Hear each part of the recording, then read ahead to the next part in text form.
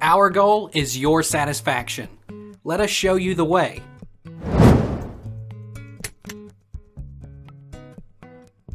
What happens if you use too much fluocinolone? Cushing syndrome warning. Fluocinolone is meant to be absorbed into your skin. However, it may be absorbed into your bloodstream. This can cause Cushing syndrome, a condition where your body makes too much of the stress hormone cortisol. How long should I use fluocinolone? When treating atopic dermatitis, fluocinolone topical oil may be applied twice daily for up to 4 weeks or until your symptoms disappear. When treating scalp psoriasis, fluocinolone topical oil may be used daily until your symptoms improves. How long is fluocinolone good for?